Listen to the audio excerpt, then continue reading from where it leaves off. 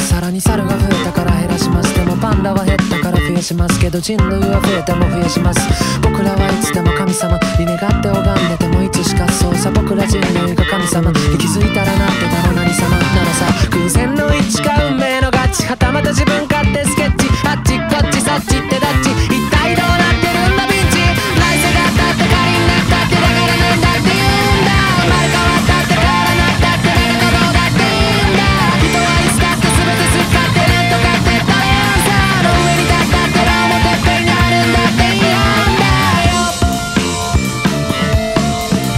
もしもこの僕が神様ならば全てを決めてもいいなら、7日間で世界を作るような真似はきっと僕はしないだろう。きっともっとちゃんと時間をかけてまたきちっとした計画を立てて、だって設定急いで急いだせいで